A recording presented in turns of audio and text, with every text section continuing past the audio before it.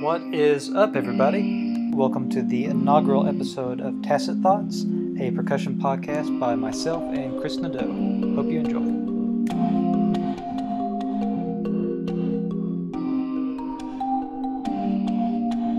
Episode 1, Caleb Pickering. We've got Chris Nadeau, who's over in Fort Collins. How you doing? Good, how are y'all? Pretty alright.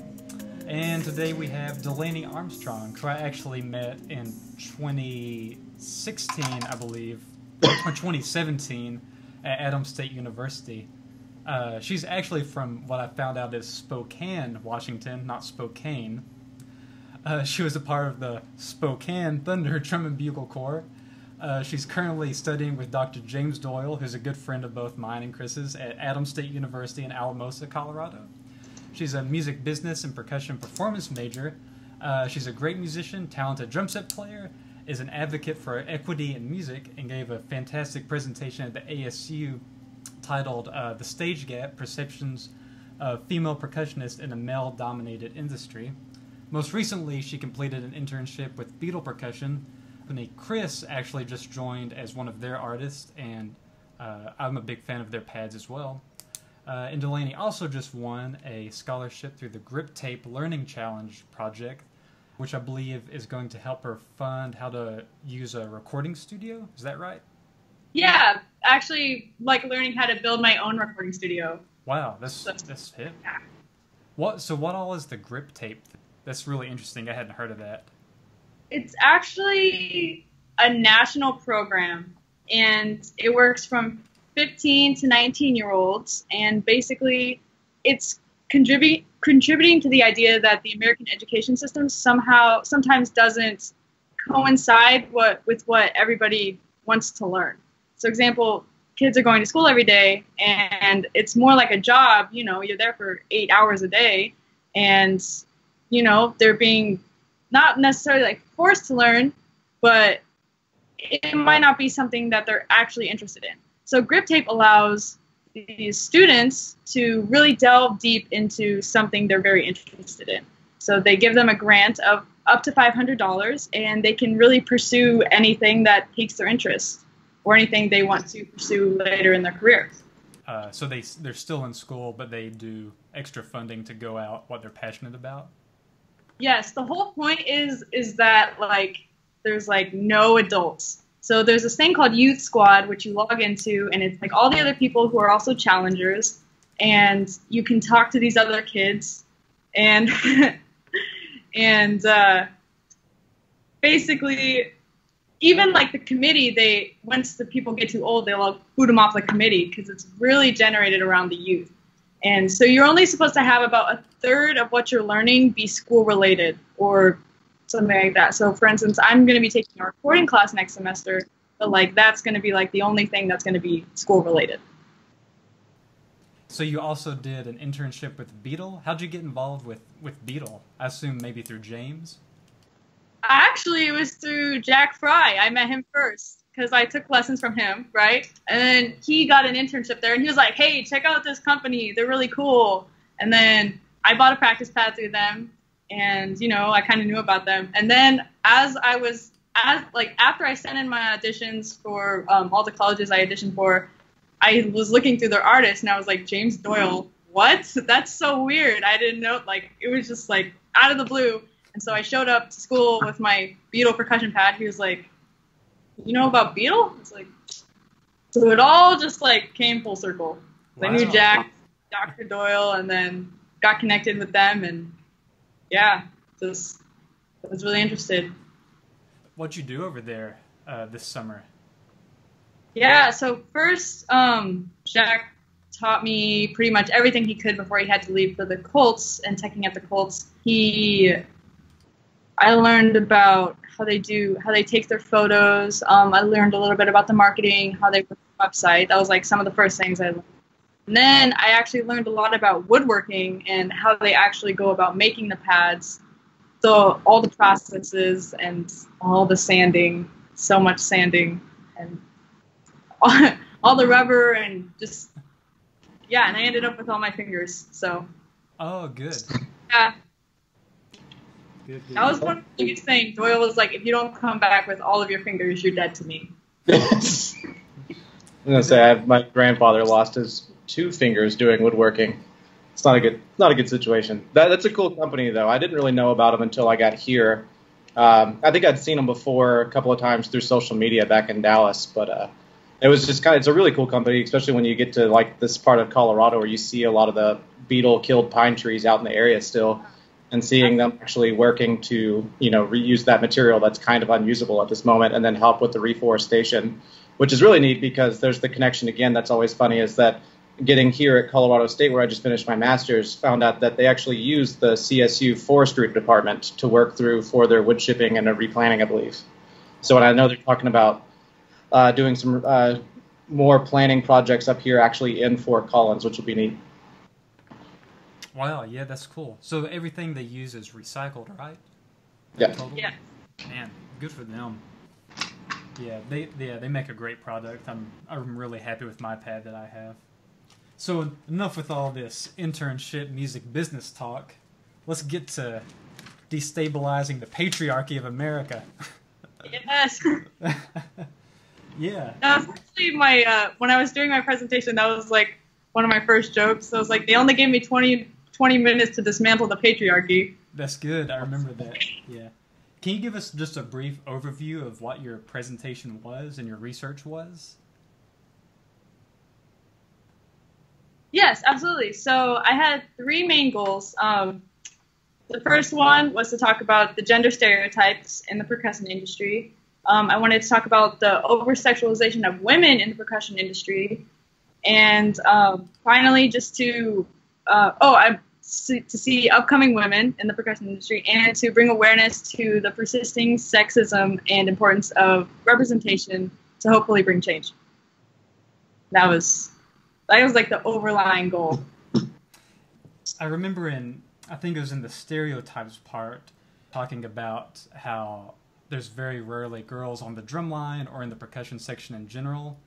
Yeah. And, I mean, that's absolutely true. And then I remember in high school, I think we were a 50-50 split male to female ratio. And then Chris taught at a school, Plano West, which, if you want to talk about your experience there, Chris, you had a whole lot of girls in that program. Yeah, we did have a whole lot of girls. Before that, I thought the interesting one was when I was in undergrad, I teched at a tiny East Texas school for a friend. They had the most peculiar situation I've ever seen. It wasn't a particularly big drum line. I think it was usually like 4 snares, 2 tenors, 4 or 5 basses, maybe like 3, 4 marimbas, 2 vibes, stuff like that. I think, including front ensemble and battery, there were maybe 4 guys. Like the entire drum line, I think the whole snare line but 1 was girls. The center snare was also one of the cheer captains. And that was the first time I think I was really ever aware of how like male dominated the situation was, because I was completely caught off guard. And then it was a really great learning experience for me. But I just kind of came in there. I was just, oh, wow.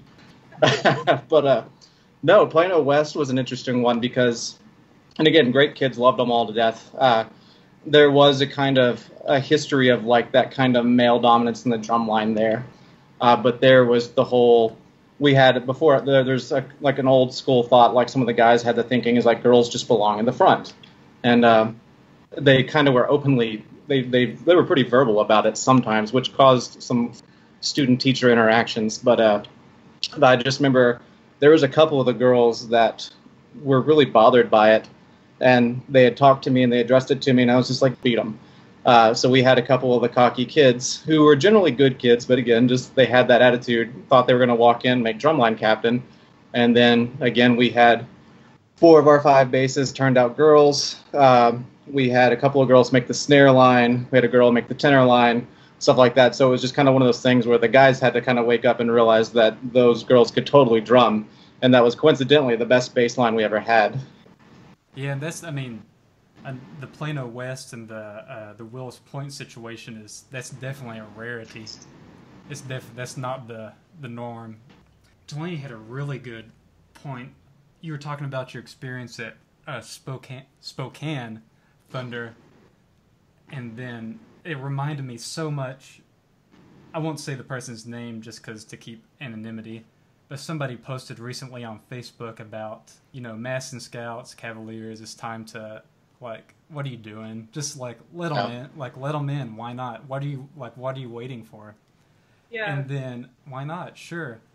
But and I assume that the majority of people would agree, but the outpouring of negativity was, like, disgustingly... I just couldn't believe how much I read. But it always came down to somebody saying, well, there's Santa Clara or whoever has a girl on the snare line. And it's just like, what? That's one. There's like 20 people on the line. That's a 2.5% rate. That's not enough. Can you talk a little bit about that, if you don't mind? Yeah, so first of all, I remember I pulled a statistic because I actually, before I did the presentation, I don't remember what it was, and I wish I would have had it, but I went back and I looked at all the DCI cores from that year, like all like the top 20, I think, and I actually counted all the girls in the drum line, and it was so underwhelming and just so small. And you're looking at it, and pretty much it's like you got the girl that's on bass 1 or bass 2, or she's like on the snare line, and that's like it. Like I don't think I've really ever seen a girl in DCI march tenors, for example, and it's just so rare to see that. And then you do, like, because I've been there and I've marched snare line and just been the only girl in a drum line, and it's like you get there and then it's still like in my experience, I was talked down to a lot. For example, my drum tech would explain everything to the entire drum line and then look directly at me and say the same thing over again, like I didn't understand it the first time. Or it was just like, it felt like he was just constantly trying to explain things so I would understand it, We were all rookies. It was just an open class corps. We were all rookies. We were all just there having fun. And so it wasn't like really anyone had more experience at DCI than anyone else in the drum line. So yeah, it feels like you just work so hard and then you're still dealing with the same thing that you dealt with from day one. Not even to mention like the sexual assault and sexual harassment that you see in that too, just because it's so male dominated. I know, for example, when the Me Too movement was happening, I'm part of a group on Facebook called the Female Percussionists. Shoot, I don't remember the actual full name, but it's like a group for female percussionists. And when that was happening, just seeing all the posts, it was just like Me Too, Me Too, Me Too, Me Too, Me Too, and just so many experiences in DCI. And what corps was it that actually just had a bunch of women come out and say that Cadets, they were so much just has gotten covered up in DCI and everything. I thought it was interesting when the Me Too movement came out, because I talked with a couple of people that we were kind of immediately like, oh, this is going to take a moment, but it's going to hit DCI pretty hard. And I think it's interesting to see like the dynamics it's created with some, like, you've had a couple of like small people, like student based or staff people, kind of get the slap on the wrist, and then there's been a couple of notable names that have come down from it. It's been really interesting to see like the backlash that movement's gotten too. Like it's just like the absolute unwillingness to accept that that's a problem, because one of the big figures that got removed from their situation, there is a group on Facebook that I found of people that are pretty determined that it's just a witch hunt and that it's just trying to pull down a major name. And it's just like, who are you going to believe? The one guy who says he didn't do it, or like the huge number of growing people that are saying, yeah, I had a problem with this? And but I think that kind of goes back towards that situation we talked about, like the Scouts and Cavaliers. It's just people have their mindset of like, this is tradition, this is just how it is, get over it. And that kind of translates pretty well into the problems we have just in the whole social environment in the country right now. It's you got the progressive people moving forward trying to say some of this is not okay, a lot of this is not okay, and there's other people who are saying it's not a problem at all. I just think that's such a weird dynamic to kind of see mix and match right now. Yeah, I had one term, so I had to look this one up because it's a part of Adams State University where you go. They have that mission for equity, across the board, which is part of your presentation.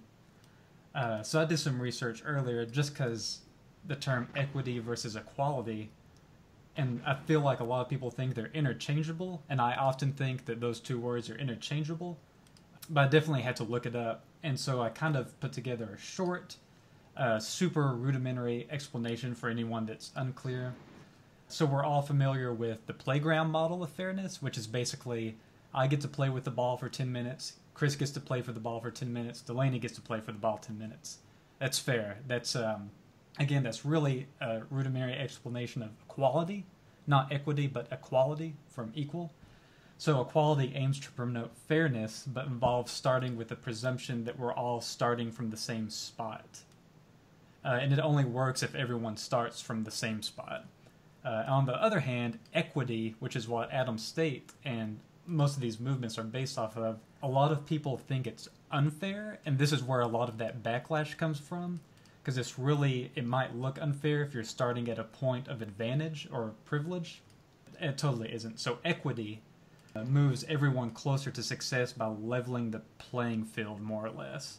So another elementary example is to say we're in a grade school classroom and we have to read a short story and answer questions about it. If the instructions are on the front page are printed there, and say we all read the instructions and one student gets to put on headphones and listen to the instruction read to them, that is equity. So that person might have a reading disability and they need the instructions given to them in another way, but there's always going to be those one or two students that get upset and say, well, this person gets to listen to, why can't I listen to it? And it's just like, well, you don't have that equity, or you don't have that disability. So in short, equity is giving everyone what they need to be successful, while equality is treating everyone as the same. So I know that's really rudimentary, but you can draw the parallels to race, gender, any social issue you feel. But I did have to look that up because I feel like news sources and everyone really interchange those two pretty frequently, but they couldn't be farther apart. Yeah, that's all part of Adams State's Ethos Project. It's the Equity Through Music project. We first started in the band program where we did music compositions based around the San Luis Valley and the culture there, and we had a few student composers participate in that. And then the choir program, the vocal program, they did something having to do with the immigrant's journey and about the life of an immigrant in the United States, which was really beautiful and it was amazing. So we're hoping to do more with that as well, involving equity at Adams. Cannot remember the person's name.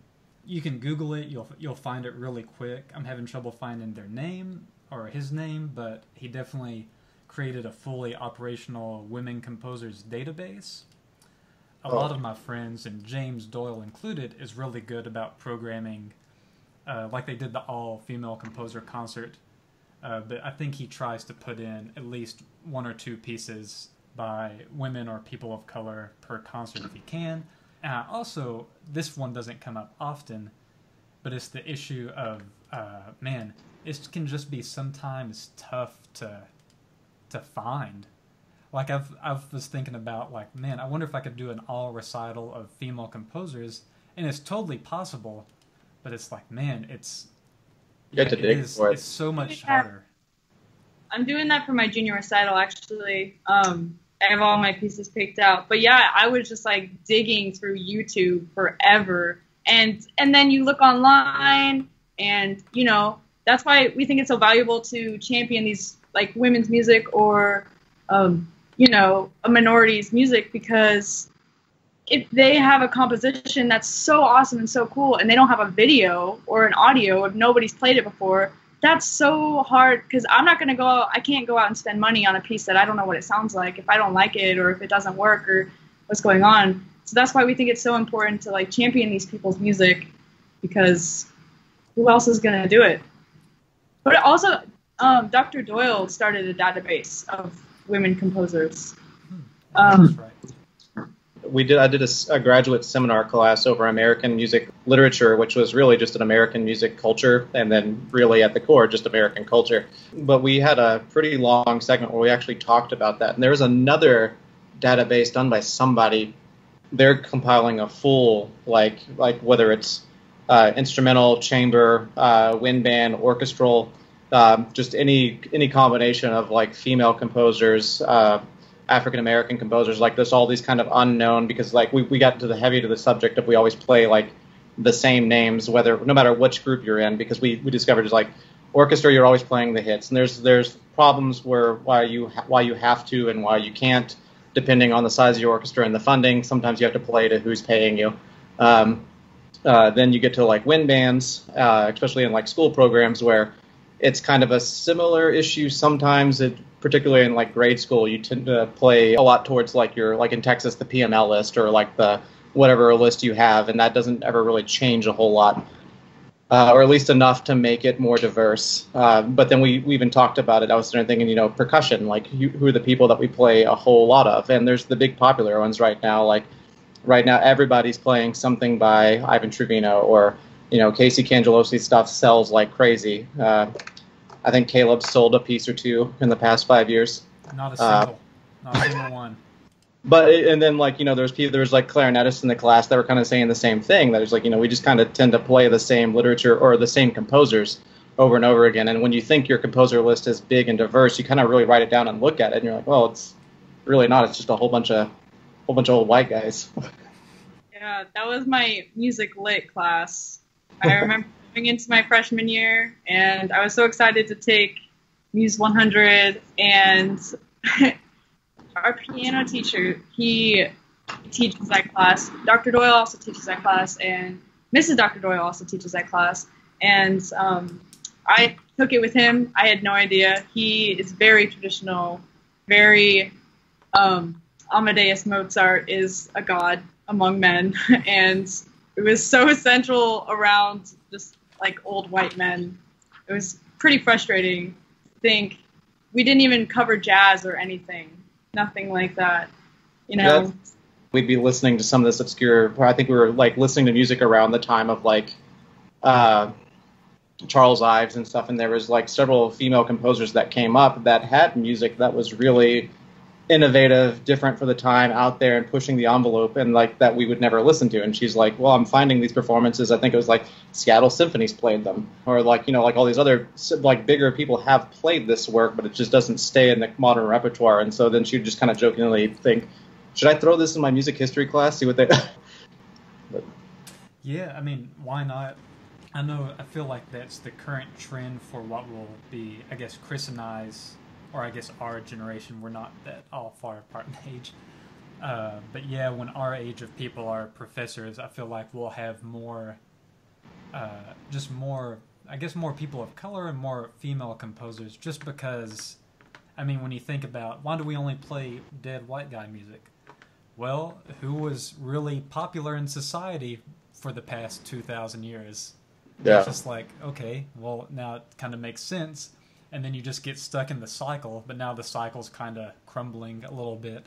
So hopefully it just keeps going on. There was, I saw a lot of mixed feelings about this. It was a composition contest, I think in the UK. I might be wrong. I'll just say it was 3 rounds. I assume it was 3 rounds. Round 1, if you were a woman, person of color, basically if you were anything that wasn't a white man, you were passed on to round 2. And a lot of people got really, really upset about that. That's equity in application. Because, I mean, it's kind of like, you can't just say, all right, you know what, let's all just be equal starting now. All right, ready, go, we're all equal. And it's just like, well, yeah, but you have a 1,000-year head start. So it doesn't really balance out. I'm sure. Do you know how the process went, like, as the listeners who were judging? You know how that went? Was it like blind? Do you know? I don't know. I wish I knew more, but I don't. It's like, even if they did make it to the second round, if it was just a bad composition, they're just right. Yeah. So.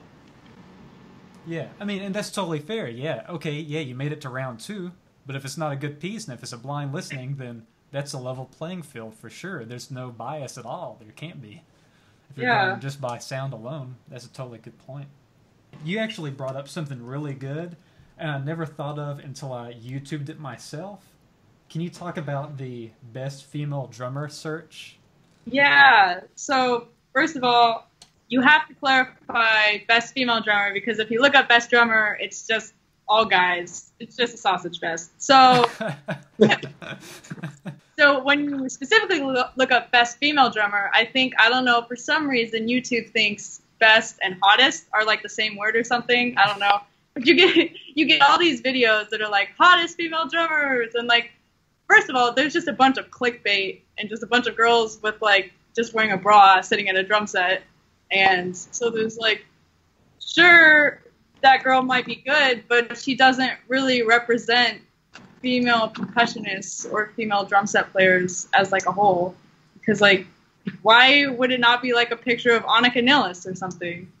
Like, I watched some of the videos, and some of the girls on the cover, they weren't even in the video. Yeah. So first of all, clickbait. And then you watch them, and it's just a bunch of girls who are playing like metal music, and you know, they're wearing almost nothing, and it's really just, it's not even geared towards women, it's geared towards men, these videos.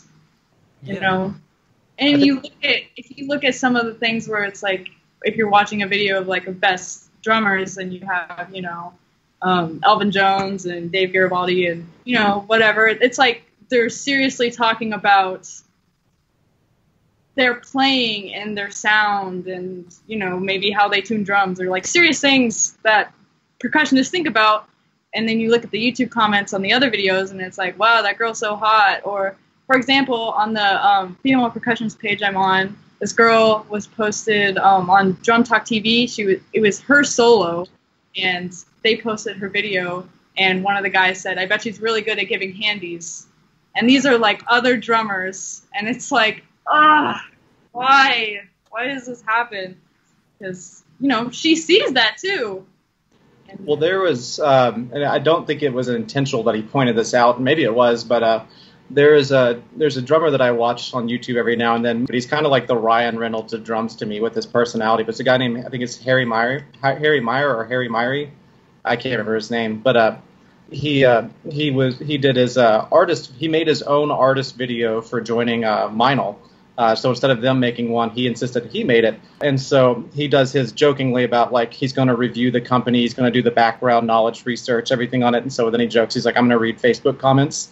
And so he starts going through, like, their list of artists. But he gets to Annika at one point, and, like, he points that out. Like there's just such an extreme aggression from all these guys about she sucks, she doesn't even sound good. But, like, there's no, critique, I guess, but there's no real critique after that. It's just them trashing on her, and even the other people that they're kind of trashing on, some of them are absurd, but like the guys get a little bit more like a reason why they don't like them. It's just Annika she's just garbage, that's why. And he jokes about that and then shows videos of her just killing it.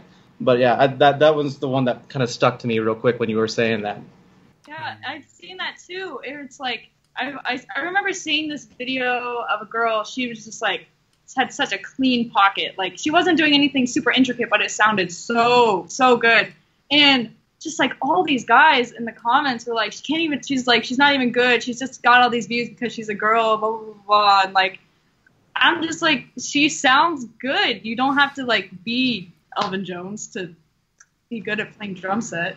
And it just seems like all the guys are so quick to just jump on that and be like, oh, she's not even that good. Yeah, Pocket Queen. I love Pocket Queen. Yeah, she's great. I guess it's just time to just call them out. I mean, we did the same thing with Nebojsa Zivkovic. Oh, I have no problem talking about him just because, I've heard him say things in person that if there was that much outrage over Facebook, then these things he would be like shot into the sun. It's just Reese put some pretty out there stuff on Facebook to the point where I unfollowed him at one point. I was like, I can't see this anymore. So did I. It's ridiculous. Well, I think it is interesting the way we kind of look at the female percussionist in different settings. I mean, like, because you have it in like the drum set setting's a big one. Any drum set girl that's like that gets up there and is even remotely good is going to get trashed from like a comment section of people that might not even actually be drumming. I think the only time we see percussionists that aren't like female percussionists that aren't ripped apart for no reason whatsoever, it's always mallet percussion. And I feel like, yeah, I feel like that's the place because, you know, no one ever trashes. Well, I mean, nobody really gets aggressive towards like Keiko Wabe, Katarzyna Michka, Lynn Vartan, anybody.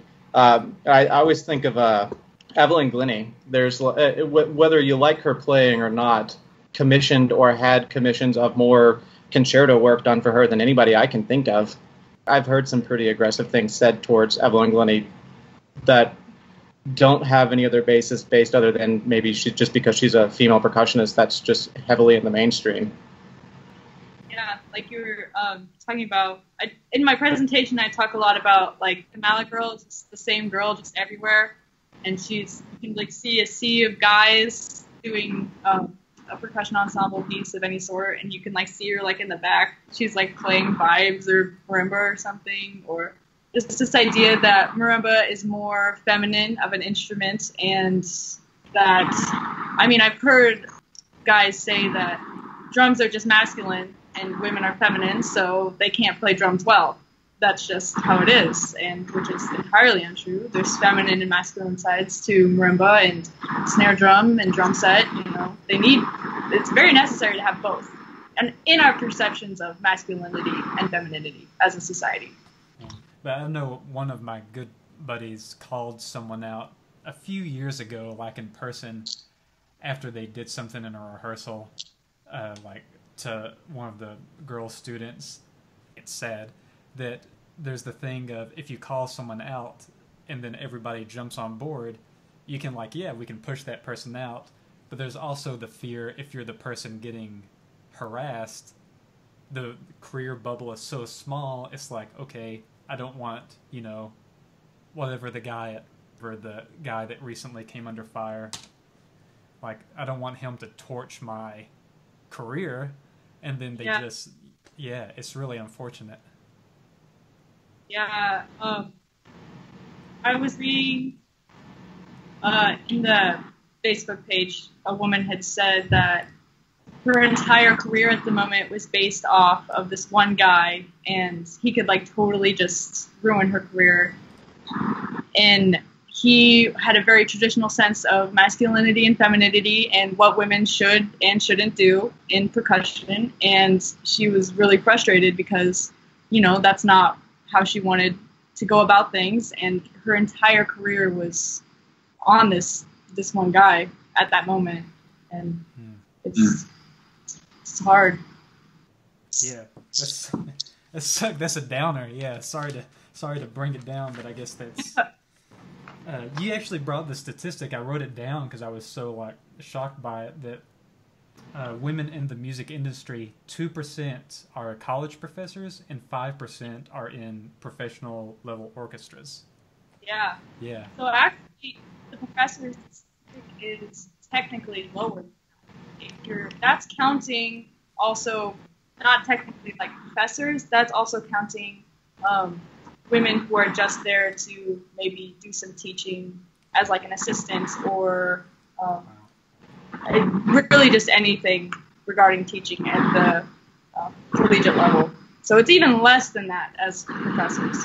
And then 5%, yeah, that's just ridiculous. And it really hasn't grown over the past 30, 40 years, according to the Art Society. Yeah, and I mean, I guess it wouldn't if you think those people sit in those jobs until they're old enough to retire or they die.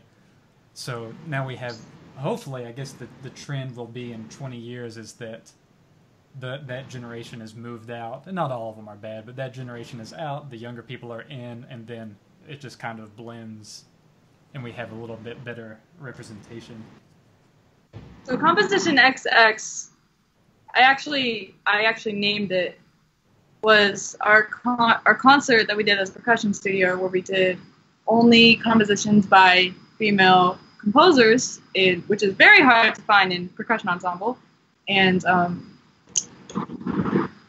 we didn't want it to be like, oh, girl composer concert, because kind of wanted people to figure that out on their own, because that's also, it seems very, almost like you're taking 3 steps forward but 2 steps back as well, because, you know, we constantly go to concerts that are all all male oriented, so it's making this concert in particular see like an anomaly, pretty much. For Round for Three Muses, yeah, that piece was awesome. I love that piece. It was so funny because when I was performing it, there were a lot of kids in the audience. In the beginning, it's so quiet and really dark. So all the kids were like, why is it so quiet? And then their parents would be like, shh. And they're like, I am being quiet. And I could like hear them the whole time.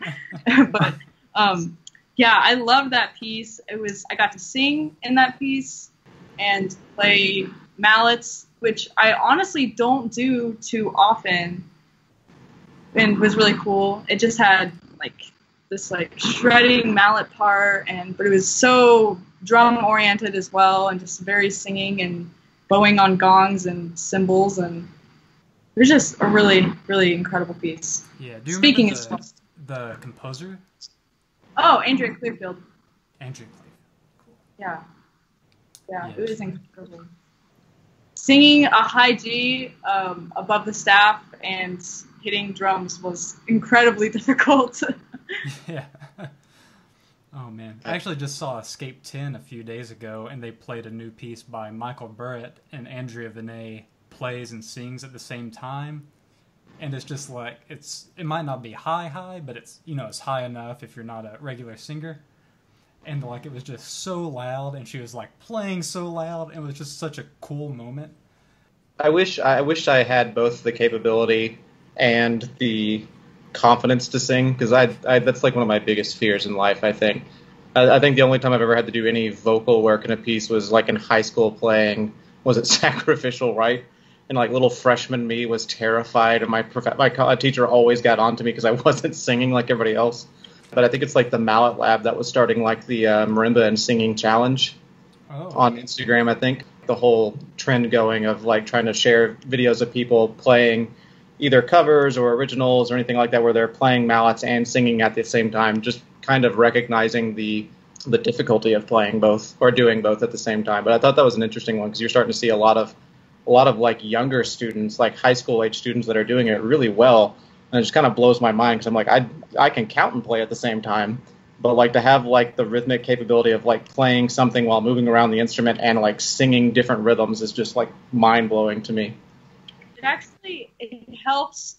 It's honestly easier for me to sing while I'm like playing something like marimba. Like I do a lot of vocal warm-ups while I'm playing marimba. Tense up a lot. When I play marimba, it helps me keep really loose, and it helps me keep very open, and like helps my breathing be really low. But yeah, it's really interesting. Once you start, it's kind of hard because it feels like you're thinking about a lot at one time. It's really fun. It's like one of my favorite things to do. I'm doing a piece by Julie Spencer called "Everybody Talks About Freedom." It's like it's like rap, yeah, and there's some singing. It's just like an insane piece, and it's like crazy. It makes me laugh. I love it. It's just so cool. Like when that piece is good, it's so good. Yeah. Music. I think of Lynn Vartan's one of her recent albums that she did was the I know it starts off with Gritali's and like a soundscape and then goes to marimba, but it's over the track. Yeah, and the Fire Conflict. There it is. Thank you. That was a really cool piece, though. I saw her do that at California a few years back, and that was just like, I think that was my first time really seeing the mix of the two, and I was just like blown away from it. Do you have any? I know this is a loaded big question, but do you have any suggestions or thoughts or changes you would like to see in regards to your presentation in the community? Like anything you would like to see, especially the predominant white male populace of the percussion world, change or do to help, I guess, move things along? Well, I would love to see, first of all, more representation, because in my head, it's proven that representation helps so much. For example, in my high school, there were like almost no female percussionists, and I was the only one. And I was a pretty good drum set player. I love playing drum set for the pep band and everything. And in my community, everybody like loved watching me play drum set. They would always walk up to me, they're like, I only come to these games to watch you play, and like all these other things, and like, which was so awesome for me and so humbling for me. And but after that, I didn't realize what I was doing for the 5th and 6th grade bands, because the amount of girls that wanted to play percussion, it increased by like 200%. I mean, we went from having almost no girls in percussion to the majority of the girls in percussion and only a few guys here. So that was so cool for me to see, and understanding that the more representation we have, the better. And it needs to be good representation too, and not like how the media portrays. I remember seeing a Hit Like a Girl ad, like one of the first ones I ever saw, and the girl, you could tell she didn't even play drums. Like the way she was holding the sticks, I was like, why don't you actually get a real female percussionist to just pose for you? I mean, it's just so frustrating to see, and then like you see them over-sexualized and everything. So first of all, more representation, more media representation, and in the right way, I think is one of the biggest things, is what I would love to see. And as far as helping improve, just listening and understanding that, yeah, right now you might be ignorant, and that's okay. It's okay to be ignorant. It's okay to accept that, but you need to listen and think about like where you are in your life, what you've done, and just like, you know, check yourself. Be like, am I doing something? Am I doing this wrong? Like, what can I do to be better? Because I do that every day. I'm thinking, because sometimes I'll have a thought in my head that's not necessarily, you know, right, and it's not necessarily okay to think, and be like, okay, well, why did I think that? Let's go back to the root. Like, where did that thought stem from? And just trying to move on from it and trying to be better as a society and as, you know, percussionists everywhere. For example, our percussion studio, we're very keen on the not using male-only gendering, which is a huge thing everywhere. For example, when someone just says "you guys," we sound like we're from Texas because we all say "y'all," "you all." Yes. Yes. All the time. I never thought, as a person from Washington State, that I would be saying "y'all" as much as I do now. But and Dr. Doyle really cracks down on it. Every time someone says "you guys," he'll be like "y'all," and just really tries to get that into our heads, and because it's something you don't really think about until, you know, you're experiencing it. Because I didn't really think about it either. It's like, wow, it is so male-oriented in the way we speak and the way we talk. So those are the things I would like to see, and just my experiences with it, how to make music industry better as a whole. Yeah, that's solid. I'm glad that people used to make fun of y'all, but now it's coming back with good representation. So, just a little fun question, just out of curiosity: current music you're listening to, or any fun binge-worthy shows or books we should know about? I didn't add books. I feel like I should talk about books because I'm trying to be a doctor and stuff. But I'd rather watch Netflix. I'm just gonna be honest. Netflix, I'm watching Supergirl. I don't know. I've never really been like into superheroes, but I started watching Supergirl and I just love it. It's so cheesy and I love everything about it. Oh, that's awesome. I haven't seen it yet. Yeah, it's really good. And Jeremy Jordan's in it. He played the main character in Newsies on Broadway. Yeah. And yeah. Cool. And then I binge watched Queer Eye as fast as possible. Oh yeah, the new one on Netflix. Yeah. Rad. Man. Stop. I've been watching Scrubs, the comedy show Scrubs, and I was telling Chris this the other day. I mean, it was early 2000s is when that show came out, and a lot of the issues and jokes they talk about kind of ring true today. But then some of the stuff they blow over and they like cadence the episode is like, okay, this is resolved. Like they have an episode about sexual harassment.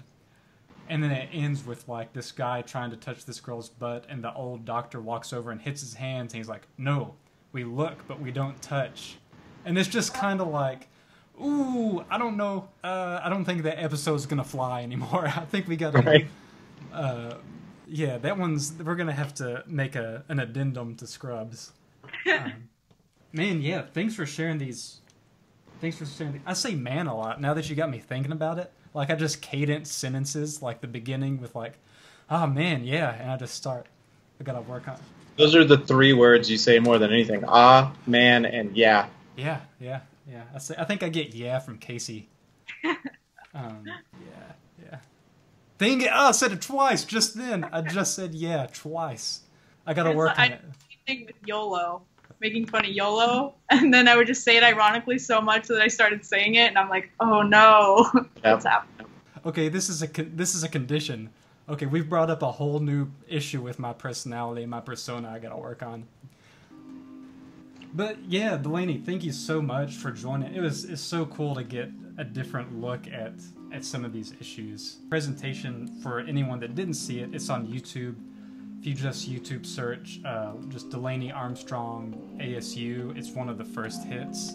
20-minute presentation, so it doesn't take too much of your day. And it goes through so many good things that we talked about, and yeah, I would just keep going with it. Just take it a step further if you have to do a senior project or anything. Or yeah, hope you get to do more cool stuff with all this research that you're doing. Yeah, next time we'll have, there I go again with another yeah, you're the worst, Christopher. So next time we'll be talking with Cameron Leach.